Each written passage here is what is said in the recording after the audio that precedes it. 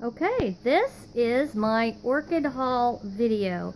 I went today to the Conejo Orchid Society show and sale, which basically was a sale to benefit the Orchid Society. Some of these were grown in people's backyard growing space, and some of these are new plants, but I thought I would show you what I got.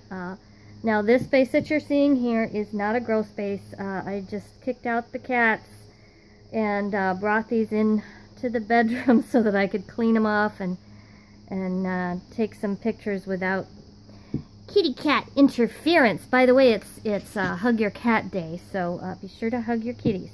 Okay, so first we have a $6 Zygo, obviously out of bloom. This is what she is. And I have no idea what she's going to look like. I haven't looked her up yet. I got there, they started at 10. I got there a little after 11. And they said they had a huge flowering Zygo. And it went within the first 10 minutes after they opened the doors.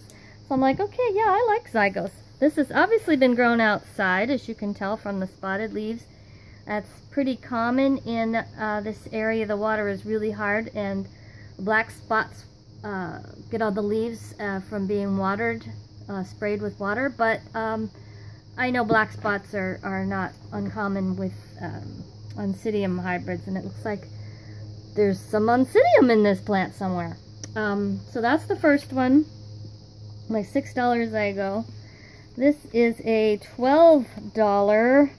That's what it's going to look like. The picture's upside down. It is a BLC Jiminy Cricket.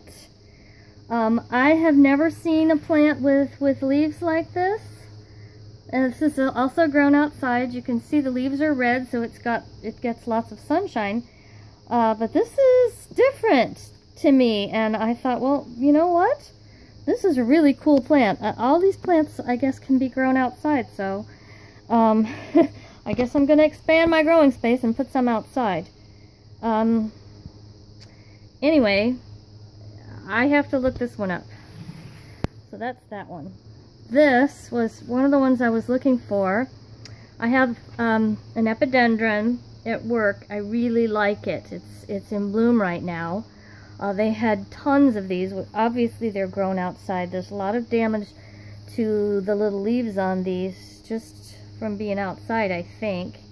But there's also lots of air roots.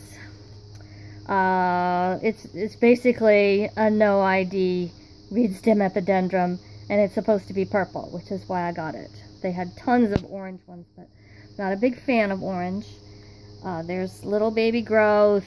I don't know though if I want to keep it staked, because if it's not staked, they really fall over. So I'm really not quite sure what I'm going to do with it.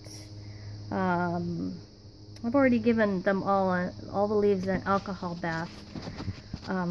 Hopefully that will help. Although I've seen a couple of gnats flying around in here, and I'm really annoyed because it looks like somebody's got gnats, and I don't know if those fungus gnats or I don't know what they are. Anyway, let's do the Laelia next. This is Laelia gouldiana. Can you see that? And then there's what it's going to look like. There were a lot that I liked better as far as color was concerned, but this one was 10 bucks, and I really liked that part. This one and the Jiminy Cricket are both grown in coconut husk. I like her because she's got some nice root stuff. Whoops, focus. Root stuff growing on in there. You can totally tell she's grown outside with those red ends of the leaves and little leaf damage, but hey, I think I'll expand my outdoor grow stuff. And finally, grow space. Finally, this is my new Encyclia. I have an Encyclia Braesiens, B-R-A-E-S-C-E-N-S, something like that. And I love it. It's small bulb, very delicate little plant. This is not small bulb, and this is the stem, which has blooms at the end. and it is not delicate the way the other one is. And this is the name.